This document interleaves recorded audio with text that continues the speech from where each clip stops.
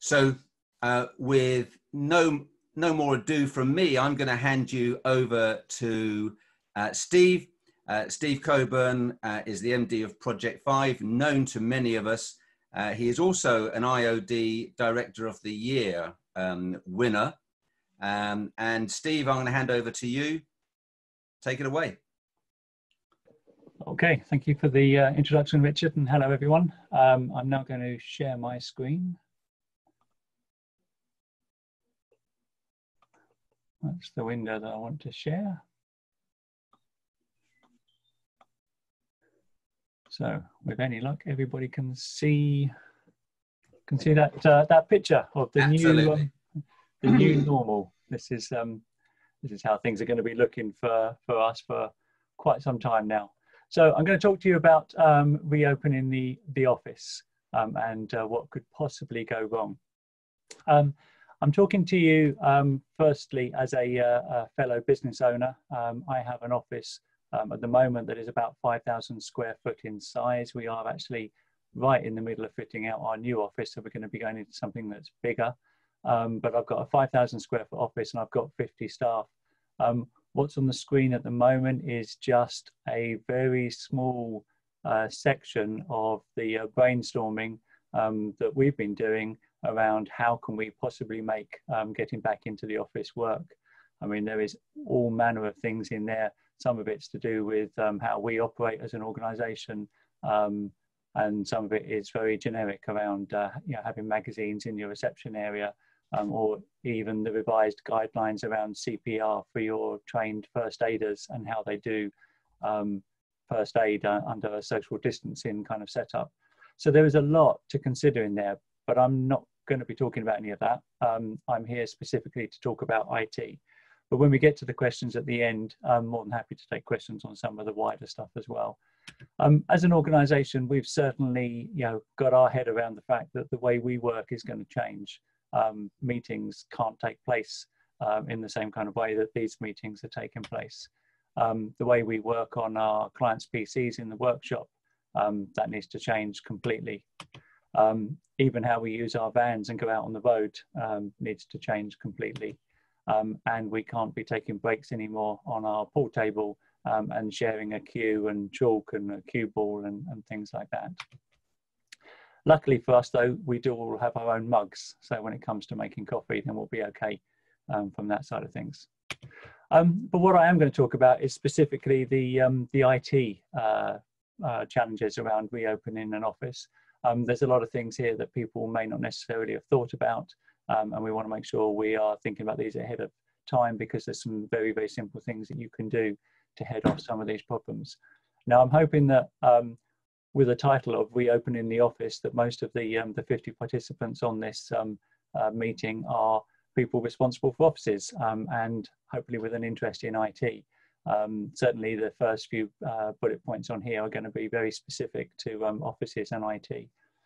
However, when I get to the second from last one, the working from home, I think if you don't have an office and you are someone who's working from home, I think there's going to be a lot we can cover in that section that will be relevant to those sort of more smaller businesses and consultants who are working from home as well, because I can see a lot of changes coming around how working from home operates going forwards. So let's crack on. I haven't got too long on this one. I want to get to the point so we can have some questions and discussions at the end. That probably means I'm going to go through some of these slides quite quickly, but I'm conscious it's IT, so yeah, we can't really get into too much detail on it. Right, so social distancing. What do we need to think about when it comes to social distancing from an IT perspective? Well, obviously getting the office set up for reopening could require people to move computers around, swapping them to a new desk, spreading staff about. You don't want to be doing that on the day that all the staff turn up in the morning. There's a lot of people who are going to be putting in desk dividers, perspex or glass or even solid desk dividers. And the way a lot of desks are cabled at the moment, with cables moving from one desk to another, that's going to be very difficult to achieve without an element of purchasing new cables, longer cables, or reconfiguring how those desks are set up. There's going to be the need to move desks around. We're going to need to get rid of some of the desks, space some of them out, and things like that. When we've done that, that's obviously going to have an impact on where the floor boxes are. So all the floor boxes in the office may need to be moved. We don't want cables draping across a walkway and things like that. And once we've finished doing all the physical moves, making sure all of the IT is plugged back in again and tested, we need to get our people back and start doing updated DSE assessments to make sure that the screens and the posture and the seats and the desks and everything else meet those kind of required standards. That's the physical stuff around social distancing. Moving on to some of the IT related things, you need to expect when you go back into the office that there's going to be a fair amount of IT problems that you're going to encounter when you first get there. For a start, a lot of people would have changed their password or their password would have been updated whilst they were working from home.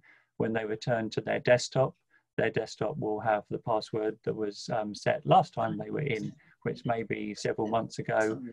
They may not even remember what their password is. So you need to make sure that your IT team are geared up for handling all of the password resets that are going to be required when people start to turn up at the office.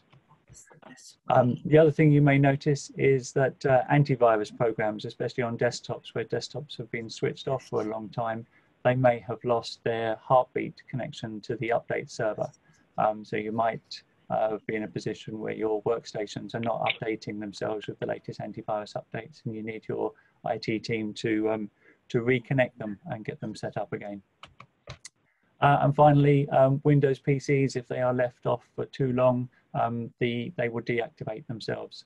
So you might find yourself with a whole raft of challenges there around the licensing and needing to reactivate a whole set of your desktops.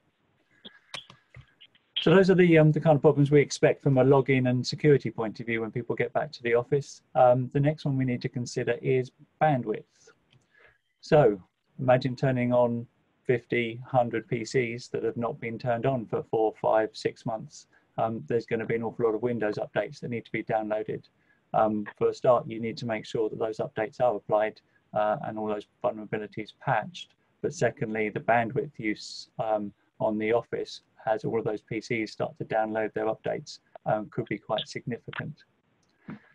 Windows updates aren't going to be the only thing, though, that affect the bandwidth. If everybody turns on their Outlook and they have to update 3, 4, 5 months worth of email traffic across all of their folders, this screenshot here shows the famous phrase in Outlook of all folders are up to date, connected to Microsoft Exchange. It may be some time when people first turn on their computers before it says all folders are up to date. It will be synchronizing all of the folders and all of the data in the background. That's going to have a massive impact on bandwidth. The other thing that is also going to happen is when you start to use Outlook again on your desktop computers, your search indexes will be out of date. So all of the work that you've done in the last 4 months when you want to search for an email, search for a conversation that you've been having, it may take several days, maybe even weeks before the search indexes update themselves enough that you're finding all of the emails that relate to the last 4 months. And finally, those icons in the bottom right-hand corner. I've got icons there for Dropbox and OneDrive Personal, OneDrive Business. So all of those things need to synchronize themselves again. If you've got people who are synchronizing data down to their desktops, arguably they shouldn't really be doing that. But if they are, all of that lot needs to be updated as well. And that's going to have a big impact on the bandwidth usage in the office.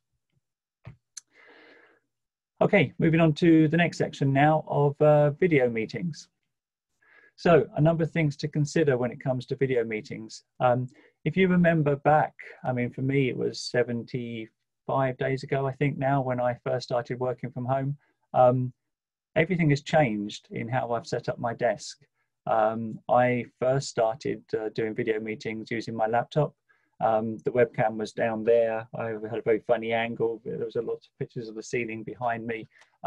I moved the laptop up onto a box. I then started using my iPad. I then bought myself a nice HD webcam, which is rather delicately balanced on an upside down champagne flute to put it right in the middle of my twin screens on my desktop here. all of this lot has taken me several weeks of trial and error to sort out and get something that I'm happy with.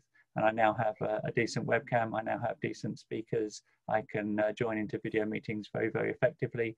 And as you can see from my background, I'm lucky enough not to be working from the kitchen table. I have my own study, which means that it's very easy for me to conduct the business of Project 5 with a dozen, 14, 15 different video meetings back to back during the course of a day. As soon as I go into the office though, that's going to be very different. All of a sudden we're now in an open plan office, and if all of us are having video meetings in the open plan office, then the noise is going to be quite considerable. We're going to find that we do need to continue to have those video meetings, because there will be a lot of people not returning to work from our own team because they're still shielding or for other reasons are working from home. Our supply chain and our customers are now used to video meetings. So the use of video meetings will increase, and we're not going to do that very easily in our open plan office. It's going to have an impact on bandwidth as well. If you think about your internet speeds, I'm lucky enough that that's my internet speed at home. I did a test this morning, getting over 217 megabits download speed. For a lot of offices, they won't be anywhere near that. And if you think about how things are working at the moment with homeschooling, working with your partner at home, trying to alternate the use of Fortnite and video meetings and all the stuff that a general family is going to be doing at home, eating into that bandwidth, what's it going to be like when you have 50 staff back in the office and they're all now using video meetings along with everything else? Do you actually have enough bandwidth on your internet connection to make it work properly in an office environment? Webcams, I'll go back to the picture I showed you before. All of those twin screens there, and none of those have webcams on them. So if we're going to go back to desktops and those kind of setups, how are we going to handle doing video meetings? Background, well, my background here is a whole bunch of CDs. That wasn't done intentionally. This was actually the way my study was set up, and it wasn't set up with video meetings in mind. But in the office, there's going to be an awful lot of information on the walls, whiteboards. You might have all manner of things scribbled up over the wall that you don't want people to see. You need to be very wary of what your background is. A lot of people use the blurred background setting, or will use a virtual background to hide some of the security and password clues that may be in the background. I did a video on this one a couple of weeks ago where I pointed to having my dog running around and all of my hobbies and all of the things that you can see in the background that will give you very strong clues as to what type of person I am, and therefore what type of password I may have. But in the office environment where you've got a whiteboard, you might actually have something written on that whiteboard. So you need to be very careful about what you're sharing in your backgrounds. Headphones, so we need to get headphones for everybody with microphones so that they can start to do those video meetings. I'm not using a headphone set at home because I've got my own study, but in that open plan office, it's going to be hard enough with everybody doing their video meetings as it is, without having all of the people at the other end of the video meetings blaring out of speakers, some of which may be on the desktop itself, which might be under the desk and very difficult to hear. So have you purchased enough headphones for everybody to continue to use video meetings? And your meeting rooms. What do your meeting rooms look like? Are they set up ready for video conferencing? Are you able to seat enough people socially distanced around a table to have a video meeting? Do you have a professional green screen background for when you want to? What is going to be in the background? Have you got bright window lights behind you? There is actually specialist paint for video conferencing suites in large offices that brings out the skin tone best with people and manages the lighting and things like that. So if you're going to move to video meetings more professionally, what do your meeting rooms look like? And do you have enough of them for you to be able to hold internal meetings and video meetings with all the clients and supply chain that you work with? And finally, security. This is Mark Zuckerberg. This is the guy who wrote Facebook. If you have a look at his Mac there that he's got on his desk, he's done two things there. he's put a bit of tape over the microphone and he's put a bit of tape over the webcam. He knows the reason why he's done that. If we start opening up webcams and microphones and everything across our corporate network, what else do we need to be wary of from a security and privacy point of view? So be aware of that one. Okay, so now moving on to working from home. For all of those people who are working from home, there's a number of things to cover here. And the first one I'm going to talk about is our good friend GDPR. I know as we exit the EU, we will still be bound by GDPR for all of the personal identifiable data for EU citizens that we hold. But as a third country, it'll be the Data Protection Bill, which is basically the GDPR plus. We've added extra stuff over here in the UK to it. So we're going to be bound by these kind of regulations going forwards. And it's the Information Commissioner's Office, or the ICO's, job to enforce the GDPR or Data Protection Bill standards. They've been very good as we've headed off home. This is a long statement here from the Information Commissioner. You don't need to read it all, but if you want to, I will be sending links out via Richard at the end to all of these ICO pages so you can look at the information that's on there. But I think what's really important about the ICO at the moment is that they have recognised that public health comes above the privacy of data. So they have been they've publicly said they're going to be very lenient on any sort of breaches at the moment, or any of the guidelines that we need to adhere to, because what they wanted was everybody to go home and start working from home as quickly as possible. Once offices start to reopen though, and working from home becomes a choice, not a requirement from the government, then the ICO are not going to have so relaxed rules anymore. So we are going to need to be wary of some of the things that the ICO require us to do, and make sure we are on top of those. The ICO so the GDPR defines that you need to have appropriate security measures in your business. The ICO over here in the UK further define appropriate security measures as at least the basic minimum of Cyber Essentials certification ready. Cyber Essentials certification has been around for a long time. Every business in the UK, according to GDPR, according to the ICO, should be at the standard that would enable them to be Cyber Essentials certified. They're not going the full hog and saying you have to be certified because they run a monopoly. These are the guys that do the certification. They just say you have to be at that standard. You can go onto the Cyber Essentials website and you can search for any organization and see if they have actually registered and certified themselves as Cyber Essentials certified. There's our registration there. You should be doing that for your customers, your suppliers. You should be doing that for yourself.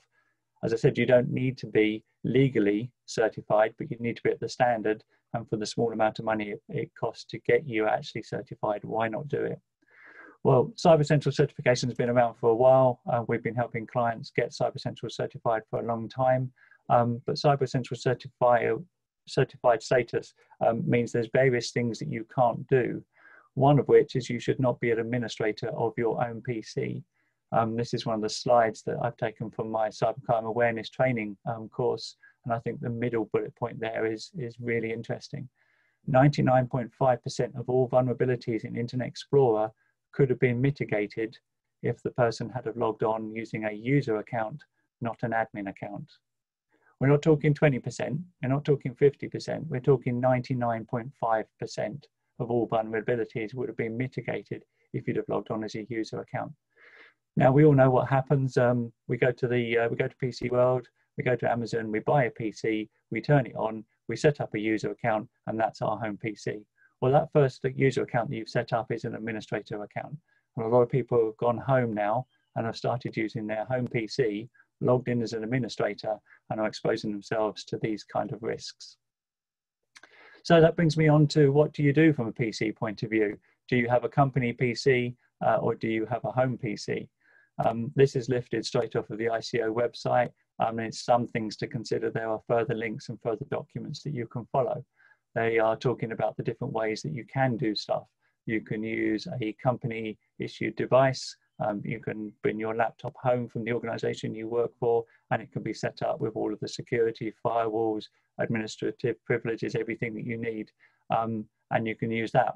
It's expensive to do if you want everyone in your organization to have a company-owned device at home. But I see a lot of organizations at the moment buying more and more laptops and moving in that direction. Alternatively, you could use your home device, but install company software on it. If you're going to do that, then set up multi-factor authentication, make sure you have a separate user account so that your family can't log on and use that account. It's kept separate from your personal data. There's all these kind of things that you need to do, and also consider the fact that using company software is important because a lot of the software that we have on our home PCs is not for commercial use. So it's a good idea to have company software on there. All these people who are using WhatsApp in business, WhatsApp are now going after people because WhatsApp is not for business use, it's for personal use only. So be wary of using software on people's home PCs that isn't company software. But if you do go down the use of having your own device, there's an awful lot more there that you need to consider. If your staff, your employees are using their home device, there's a lot of guidance that the ICO have issued around how to try and protect the data, the company data that is on those PCs. Moving on from that, once you've got a PC that's secure, what about your home network? Well, I've exposed the portal here of our home network, so you can see some of the devices that we have on our home network. Now, obviously, the top 8 up there, I didn't need to show those because those are Windows PCs, they're Mac PCs, they're iPads, they're things that are relatively secure. What I want to draw your attention to is some of the stuff that's on our network that's a lot further down. We've got Skyboxes, we've got Xboxes, we've got the Virgin Media box, now TV box. I am going to fess up, my barbecue is internet connected, and even my toothbrush is internet connected and controlled from an app on my phone. So I am a bit of a geek when it comes to that, but I've got a whole raft of things in here, none of which are patched, all using open source software. One I'll just pick on here is the Wi-Fi enabled light bulb that is above my head in my study here. So there's details there about the type of operating system it has. Since I have installed it, I have never patched it. I've never updated it. I have no idea what security loopholes are in it. And that's the usage for the last 24 hours of that light bulb.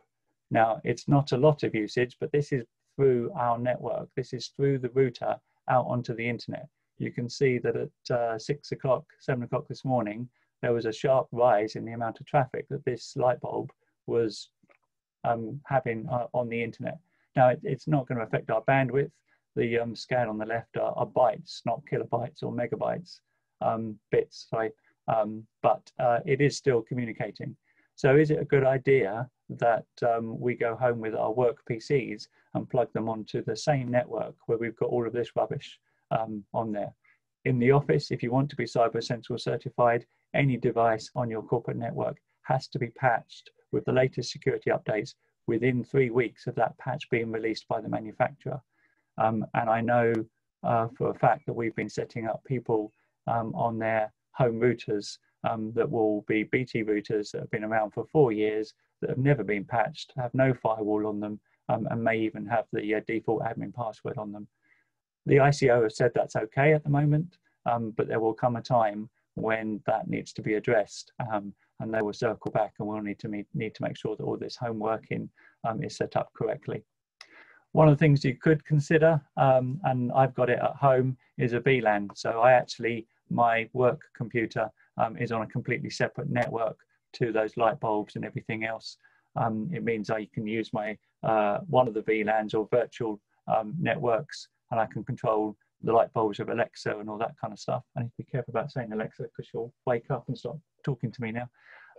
But I can do all that lot on my home network. But where my PC is plugged in that I do my work on, it's on a completely separate network, completely divorced from the home setup.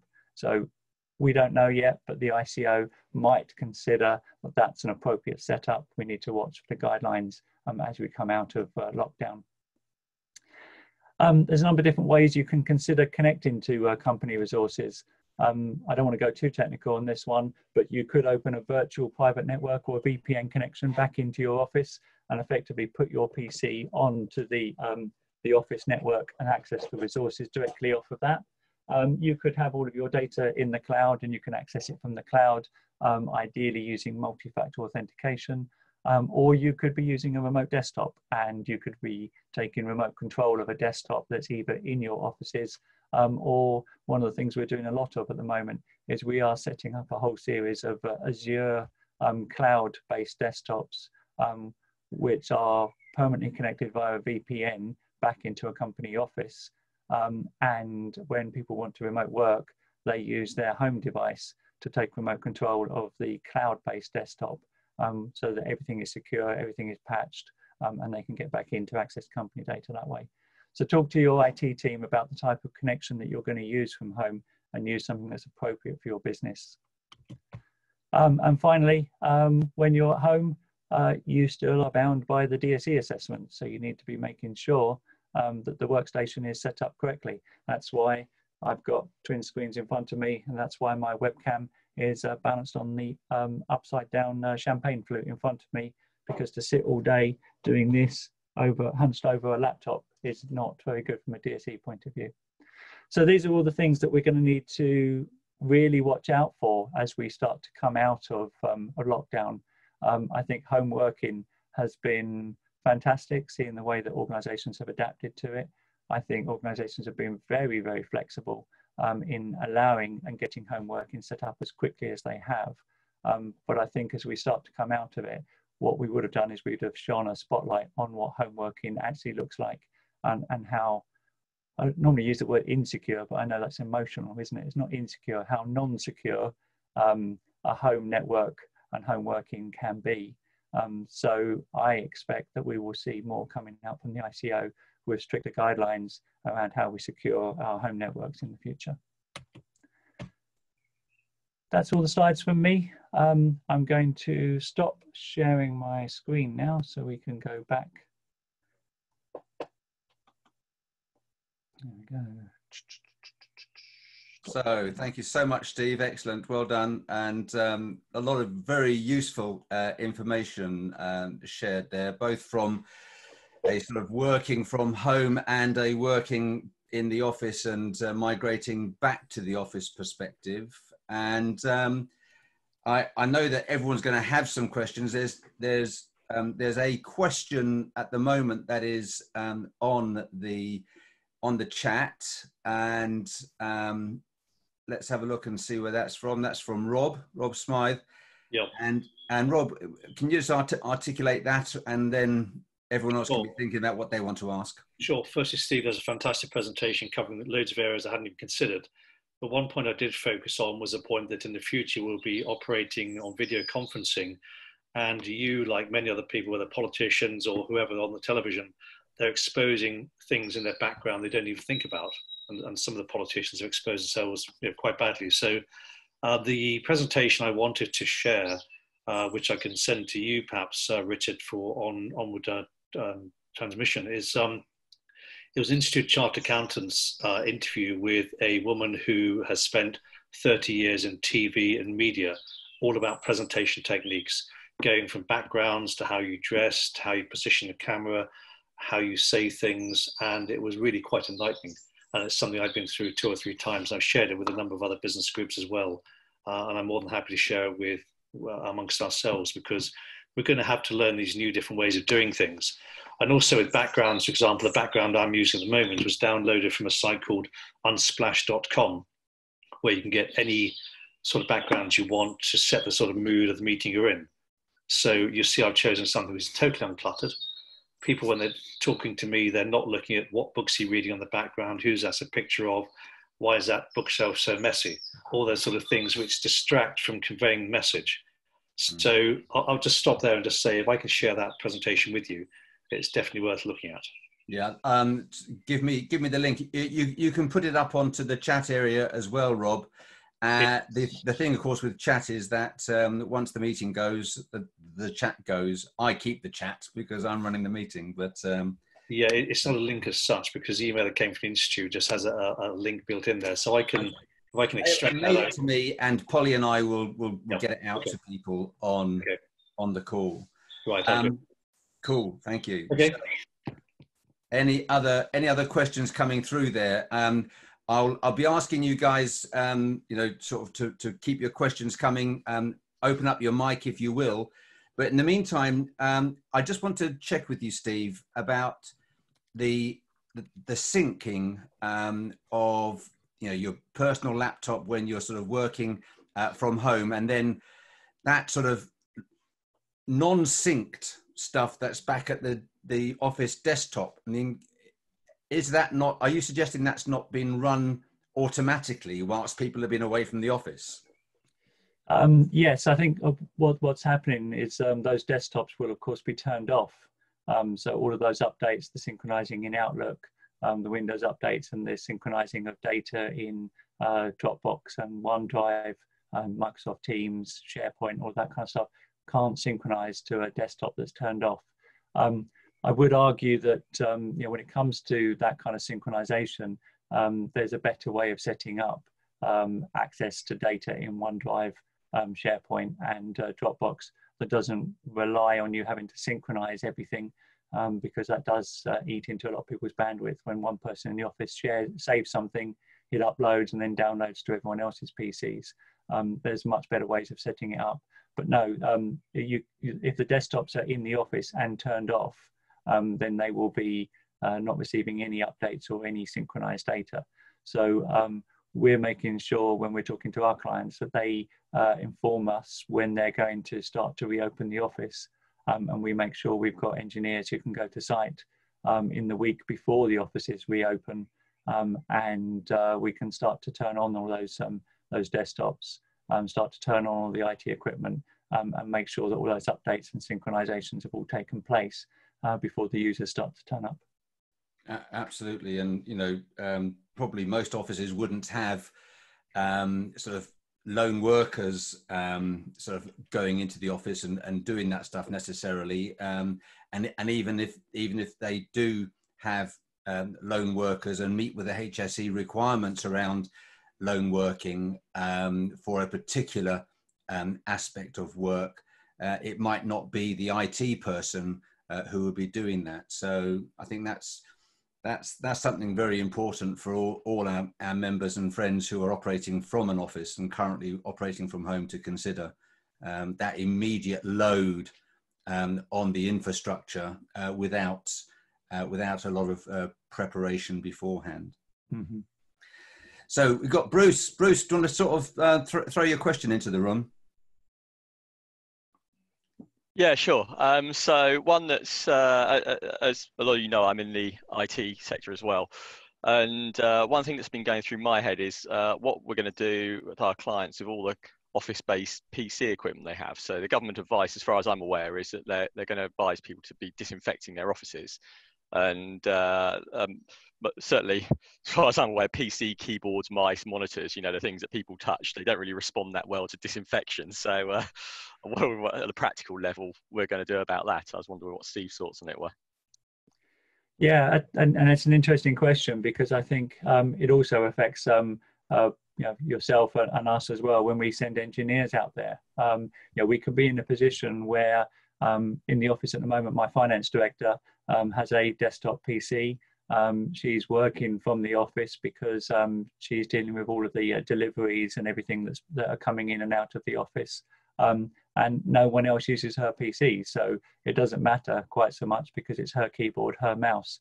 But in areas where people do swap around and change and use each other's PCs, then that is going to be very difficult to make sure those PCs are properly cleaned and disinfected. For our own team, it's something we need to be aware of and make sure we can get hold of enough, you know, to use the phrase PPE equipment, but you know, disposable gloves and things like that, so that if a field support engineer is having to actually go to site and sit at a user's desk and diagnose a problem on site, then they are wearing gloves that they then dispose of immediately afterwards, to avoid sort of transference from one keyboard to another. So it is something I think is going to be interesting, and I think the people who make laptops are absolutely loving this, because I think we're going to end up getting into a position where everybody has a device that is theirs. I see a lot about people debating whether hot desking is finished or whether actually hot desking is the answer. I think if we're having to keep socially distant from people, have people working at home, working in the office, to give everybody a permanent desk starts to become hugely inefficient, creates a very stagnant mood in the office, and is very expensive. Hot desking is the way to go when it comes to that one. But what you need to do is find a way to make sure the hot desk is treated the same way as a table in Starbucks is, in that there's no shared stuff on it that you can get transference from one user to another. And when somebody vacates the hot desk, there is somebody standing around with a squeegee bottle and a cloth, and they can clean the hot desk down, ready for the next person to join it. So yeah, I think laptops are going to be the way that a lot of businesses go. And I think the challenge, of course, on this one is that nobody really knows how long this is going to be around for. Are we talking about putting in place measures that help us get through the next 3 to 6 months, in which case we're just going to carry on working from home? Or are we talking about things that are going to be affecting us for the next 18 months? Or is this going to be something that affects us now for the rest of our lives? So we're always going to have to find some way to manage around this. So it's going to be an interesting one, seeing how that plays out. Absolutely, Stephen. And the question around hot desking, which was a solution to maximizing office space. A number of people who I know are working in hot desk environments where people go in, get their work laptop out of the locker and find a place to work. They're having to do quite serious regimes around making that hot desk area safe, in inverted commas, because of course somebody could be going into an office, finding a hot desk, working away, and then sort of pulling away at short notice, and because it's available and free, somebody else might want to jump on top of it. So how do you sort of manage that transfer? Because of course the business is responsible for creating that safe environment to be sort of compliant. So the hot desking thing, I think, is going to be a big challenge for a lot of businesses, as is even things like going to the toilet. I mean, let's be honest, there's going to be a challenge. There's going to be a challenge around this stuff. Yeah. I think the other thing as well, moving on from hot desks, is meeting rooms and audio visual in meeting rooms. And I think that's going to be an interesting one, because how many meeting rooms are set up with a PC in there, cables and people sharing the use of the audio visual in a meeting room. In our new office, amazing bit of foresight, I can't claim credit for it, it's a complete accident, but in our new office, all of our meeting rooms are set up to use Alexa for Business. So actually everything that you want to do in a meeting room is done by asking Alexa to turn the screen on, ask Alexa to get you connected to a Zoom call, ask Alexa to dim the lights, all of that kind of stuff. So everything's voice controlled in the meeting rooms. But I think that's going to be something we'll see an awful lot more of. Yeah. Using that kind of voice control for things. That might well be a good way forward. Yeah. Less hands-on stuff, that has to be shared, the better. Roger Kimber's asked an interesting question, sort of tangential maybe to something that I spoke about earlier on. Roger, do you want to share away? Hi, Richard. Hi, everyone else. I do think this is an opportunity where everyone should be thinking about the way their networks are set up. I think we've been quite lucky, like Steve, we've been quite IT savvy for a while. So all our data is stored on a network, which is backed up daily to a cloud. And everyone accesses that through a VPN. So no one's storing any files. There's no syncing having to be done. We also manage all of our laptops or desktop devices using a management console to ensure that patches are rolled out, as Steve said, ideally within the 3-week window. Once we've made sure that those patches are not going to cause any problems to the software that we are running, for our sort of design teams or our business management system.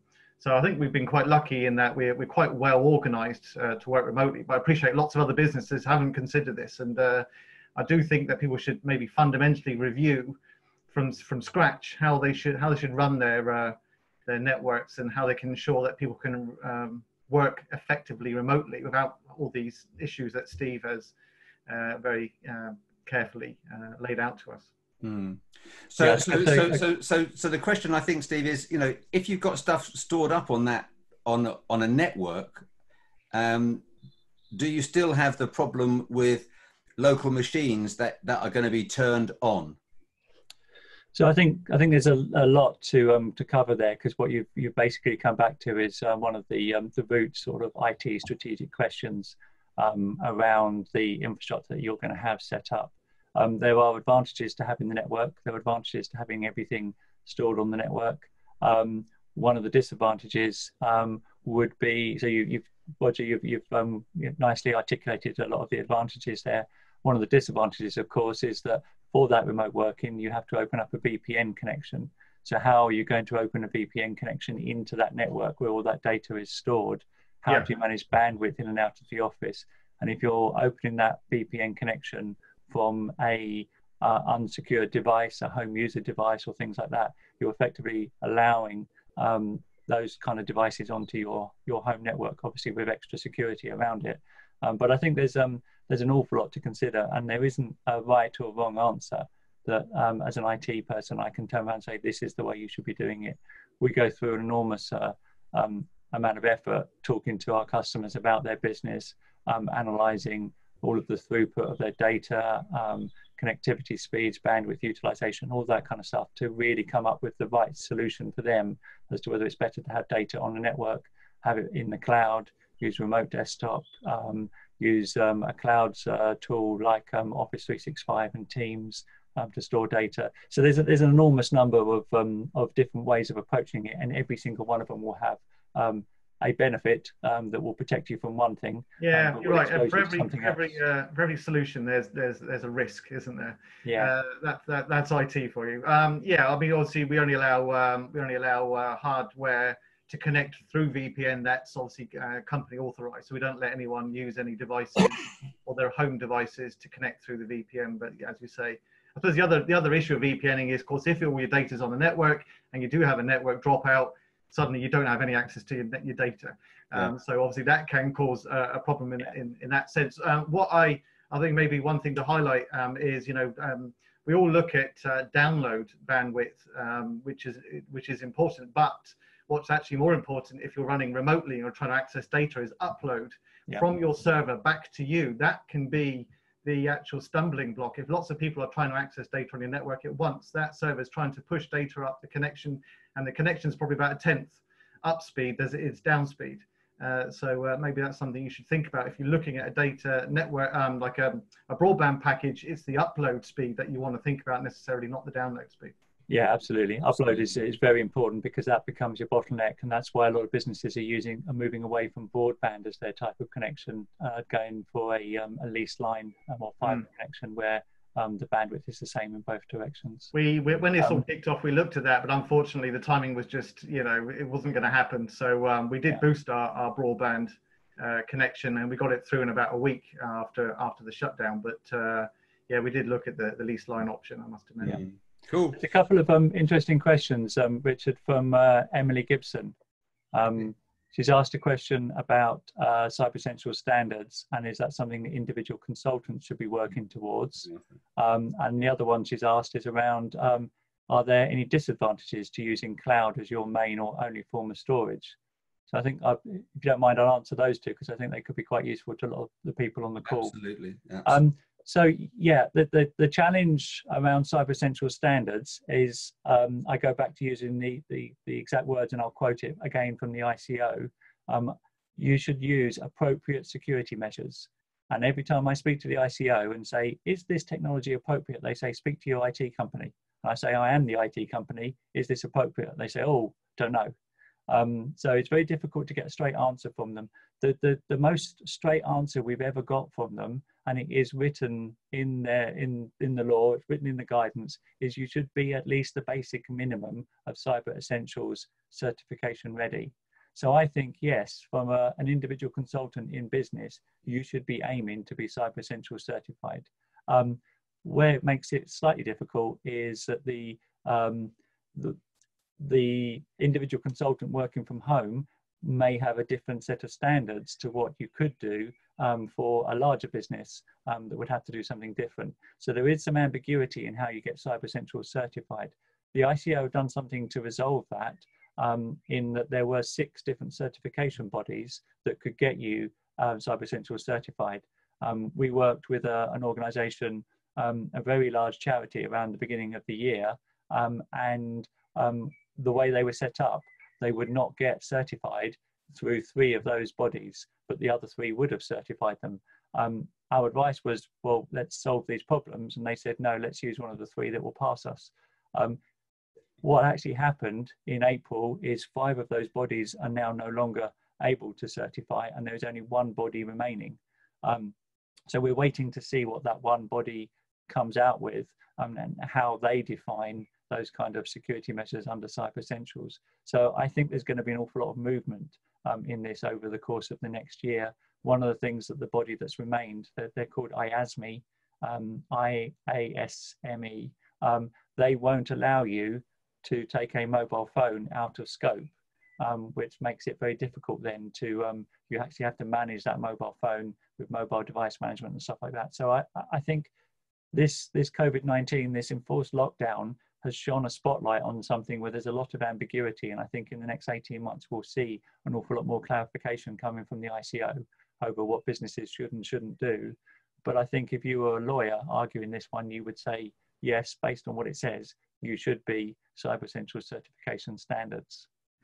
So that's the Cyber Essentials and in any event, Steve, it will be, and I'm not, but in any event, I am thinking I'm going to put it down there.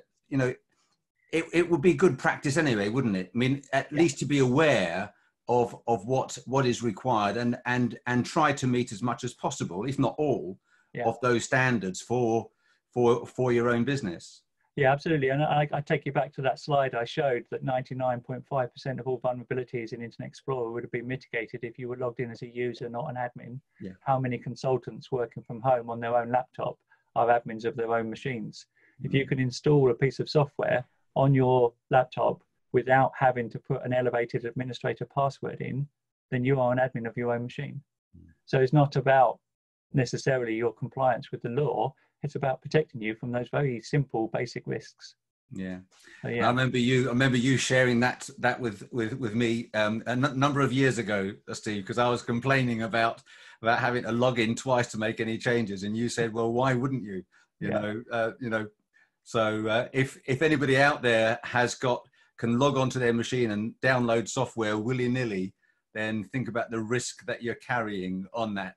Yeah. Could I sort of jump in and ask Paul, because we've also had somebody reinforcing Paul Hopwood's question. Paul, do you want to throw your question in about service engineers? Yeah, happy to.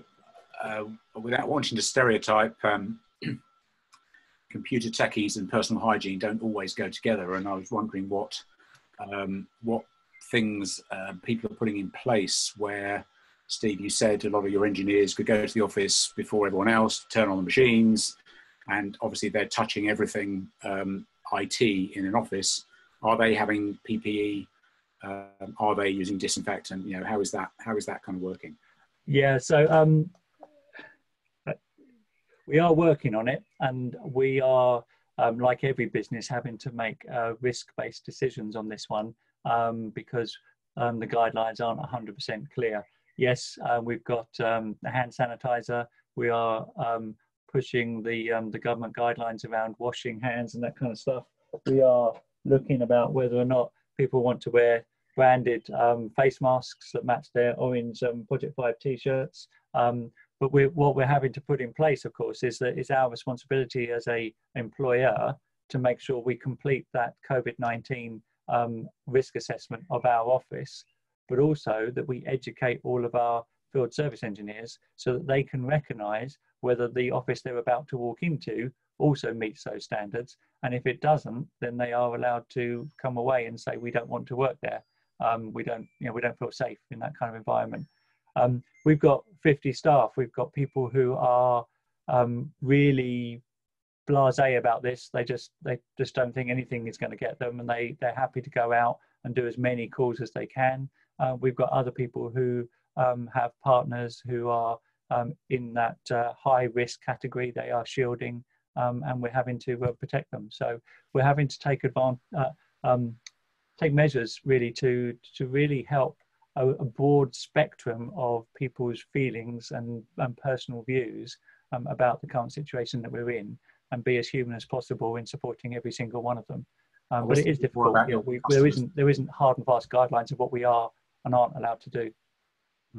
So I was thinking more about customers than staff necessarily. Obviously, you've got to look after your staff. I realise that. But. Yeah, and it's the same, I guess, for customers. What we did some on-site work a few weeks back where we fitted out all of the meeting rooms in this solicitor's firm with really nice, quite expensive video meeting units from Logitech. They're over £1,000 each. They were really, really nice. We went down there to set it all up, and when we went down there, the entire organisation was working. Everyone had their own office. They were like, "No, it's all absolutely fine. We don't care.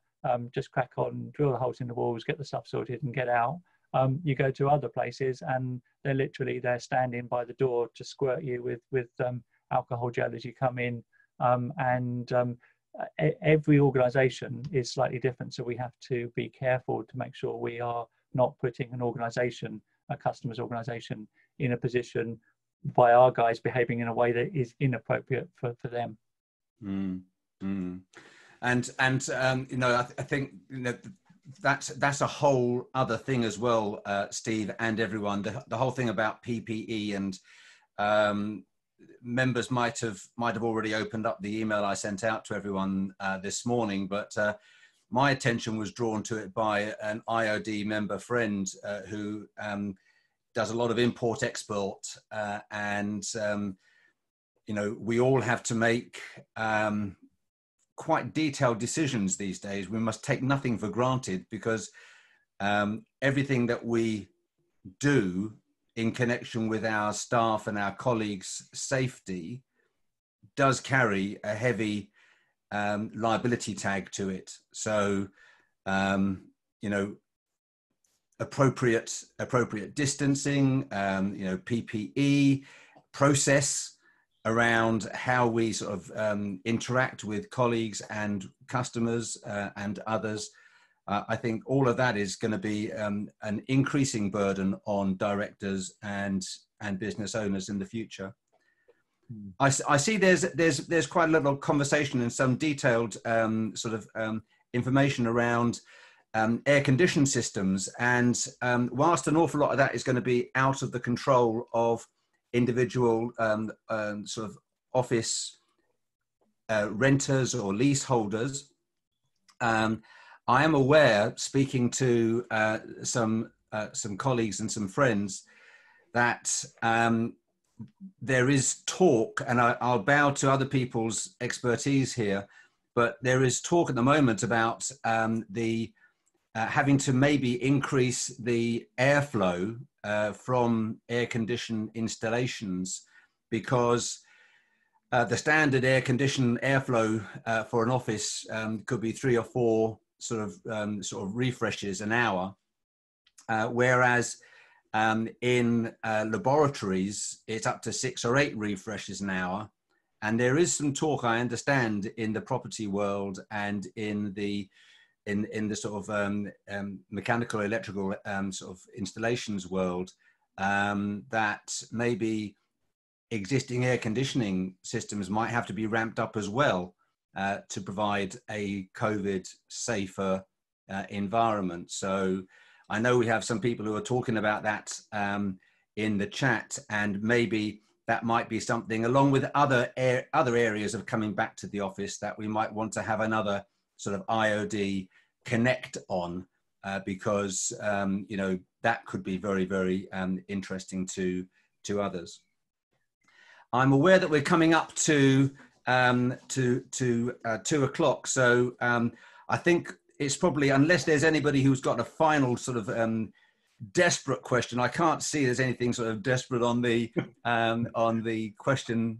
Stephen, look, you look as though you're going to say something. Yeah, so my business does space planning, interior design, fit out of commercial offices. I've just uploaded something from Knight Frank that was distributed on a webcast last week, and a number of the global corporate real estate guys have done different things, Colliers, Cushman and Wakefield. So it is a bit subjective, but Knight Frank's is very good. It's about reoccupancy, reimagining how the office space would look. So it's a bit of research there, so it's worth doing that. I've just uploaded that and distributed it. The subject on air conditioning is very subjective because it does come down to the type of building itself. But yes, I've heard that as well in terms of increasing the distribution of fresh air throughout the building. But it's entirely subjective, very difficult. And landlords have to look at that in some shape or form. But quite frankly, wear a pair of gloves, don't press the lift button. Don't press the lift button. Alexa, get me that lift. I'll attach that to my sort of email after this meeting, Stephen. Thank you very much indeed. No worries. Meanwhile, if anybody thinks that might be useful, then just click on it and download it before the meeting closes. So with that, I think all that remains for me to do is to say thank you very, very much, Steve, for sharing some of that information with us. And thank you everyone for your questions and your engagement. Our next event in this mini series is Michelle Tudor from Moore Barlow, and she's going to be taking us through some of the legal sort of implications as they currently stand in connection with returning to the workplace. So if that's something that might be useful to you, then I urge you to book onto that. I think we're getting up to close to the max on that. I think we're up to about 40 odd people on that, and we're maxing it out at 50. And then our 8:59 Mindshare at the end of the month. We're extending it again, so 7:45 to 8:59. We will see the return of the 4x4, but we're going to be sort of just sharing ideas, insights, and inspirations around the whole thing about moving from a sort of a profit mindset to a prosperity mindset. And if this COVID crisis has caused anything in the way of thinking, it has caused a greater thinking about community and total participations and mutualities. So I think it's probably a good time to just share some ideas in the tables, in the rooms, on how we might sort of live with that as a sustainably commercial sort of reality for us. And all that I need to do now is to urge you, please do complete the online evaluation form, because it'll help me certainly to sort of see how we can improve on this for you, our members and our business friends in the community. So with that, thank you for your participation. Thank you for your engagement. Stay safe, stay strong, and cheers for now.